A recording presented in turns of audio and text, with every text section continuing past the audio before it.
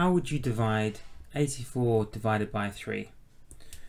Well, this is part of the new specification GCSE Maths, and this is question 3. So what we're going to do is the bus stop method. And the key first step is realizing how to write it. So just follow the words, and we're going to do 84 divided by 3.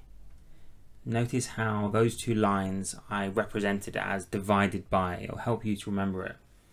So it's 84 divided by 3. Imagine it was 2,175 divided by 5. The way you'd write that using the bus stop would be 2,175 divided by 5. Let's do these two examples now and work them out. First thing you do is you look to see if the first number, the one on outside here, can go into the first number here. So can 3 go into 8? Yes, it can. It can go in twice with 2 remainder.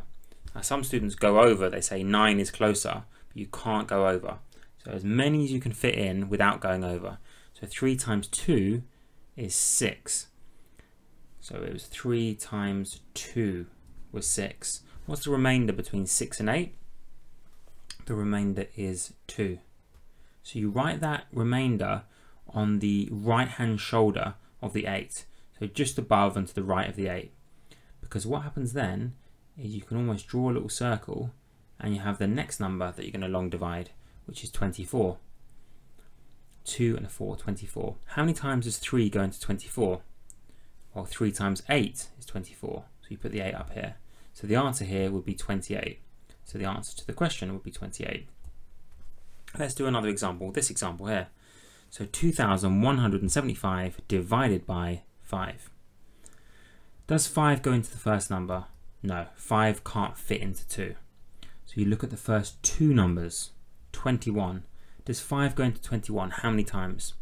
And remember, you can't go over. Well, 5 times 4 is 20. And what's the remainder? The remainder would be 1. So the gap between 20 and 21 is 1. Draw the circle, which is 17. How many times does 5 go into 17? 3 times, with a remainder of 2. Because 5 times 3 is 15. And the gap between 15 and 17 is 2. Okay, the final one is 25. So how many times does 5 go into 25? And the answer is 5. So we can say that 2,175 divided by 5 is 435. And you can practice a few more examples on your own, but that should make you confident with doing any kind of long division.